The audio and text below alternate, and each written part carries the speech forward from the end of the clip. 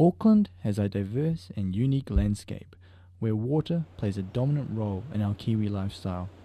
We love water, yet in New Zealand we have the third highest drowning rate of the OECD. With knowledge, planning and care, everyone can enjoy safe aquatic participation.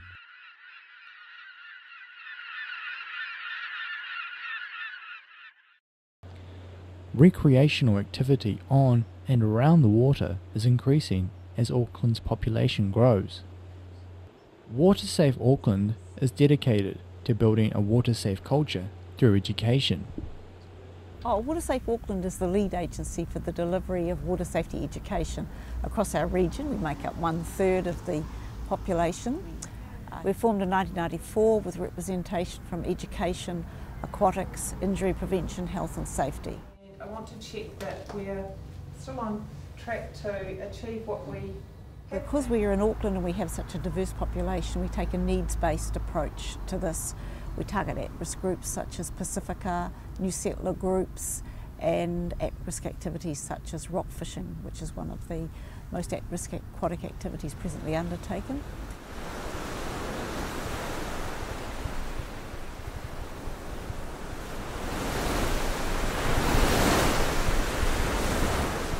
We're looking to address the barriers for schools. Schools have got barriers as far as meeting the needs of the New Zealand curriculum, which is around aquatic education, and we've currently got quite an innovative Pools to Schools, which is a portable pool initiative, provides pool space and addresses the issue of transport to the public pool, all of this at no cost to the school. Many Auckland schools can no longer afford to have swimming pools on site, so children are less experienced around water. I guess for us, the reason that we were very keen to have aquatics being taught in school is because we know that the statistics around drowning for children in New Zealand are on the increase. The boundaries for us in terms of aquatics education were enormous. It cost a lot of money. We were writing funding applications for funds to be able to offset the cost of that. And what's happening is they would probably spend more time getting ready here, getting on the bus, getting up there and getting the bus back and getting back into their learning program as they did in the pool. Good morning, Miss Everett. Good morning, Route 5. Good morning, Chris. You're ready to go for a swim? Yeah. All right, that's on me.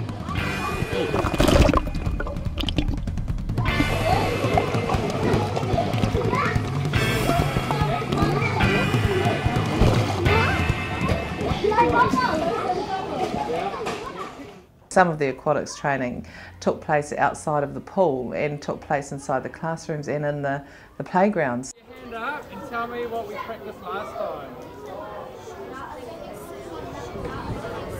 What about what we practiced in the pool when we were swimming last time? Do you know what I mean? So it was really interesting to see that you're able to do a number of things with students that involve life jackets, looking at buoyancy aids and things that might keep you safe in the water. You don't actually need to have a pool with it every time. You can do these things outside of that.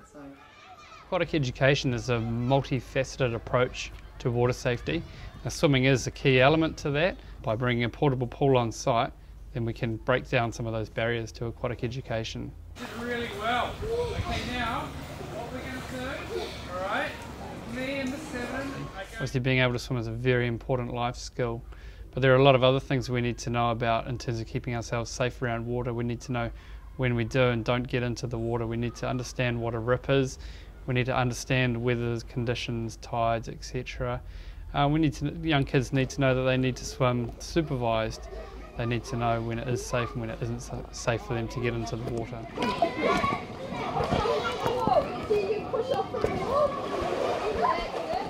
A positive of this program is not only do these students learn great water safety and swimming skills, is they just have such a great time along the way.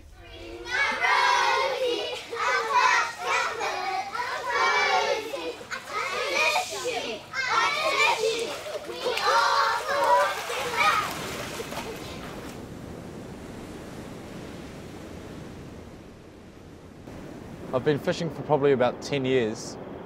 Sort of started fishing with my dad on his boat and stuff, but then decided to get into rock fishing. So started to fish the west coast. It was just a complete change of environment. There was a situation with one of my mates. He used to come fishing with me all the time. We were really close. He'd come and meet up with me. I had a couple of life jackets in my place, and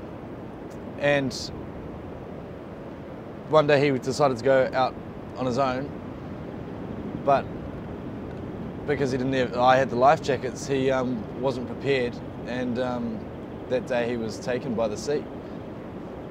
Rock fishing on the west coast beaches is a recreational activity that exposes fishermen to the dangers of the ocean. Many fishermen don't know how to keep themselves safe in this environment. WaterSafe Auckland established the West Coast Rock Fishing Project in conjunction with the Auckland City Council and Surf Life Savvy New Zealand. Multilingual information is located at the beaches. There are incentive schemes to encourage fishermen to purchase safety equipment, and angel rings are now situated at at-risk locations. Basically, after my mate died, it was a massive eye-opener for me. I really started to respect the ocean and the power of the ocean. This project has resulted in the increase of fishermen wearing life jackets. Over 5 years, an increase of 4% to 31% has occurred. This has all been achieved without legislation. I feel that everything's been done, and I'm completely prepared to the maximum extent. You know, like, you can never ever judge nature. Mother Nature has a powerful force, and it'll take you if it wants to. But with angel rings and the knowledge of being prepared with a mobile phone, the right clothing, you know, a buoyancy vest, a life jacket, I know that I'm going to be pretty okay.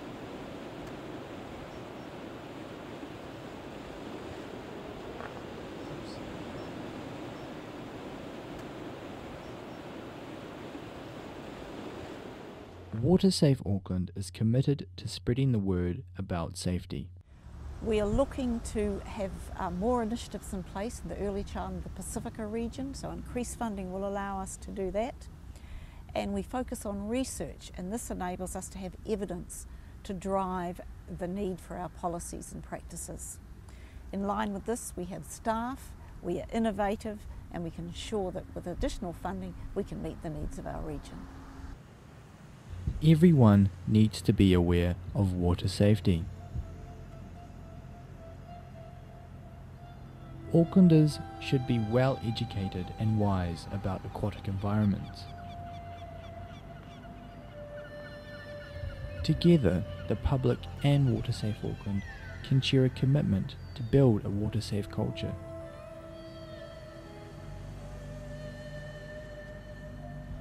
Take care of each other and the next generation, and contribute in the prevention of drowning in New Zealand.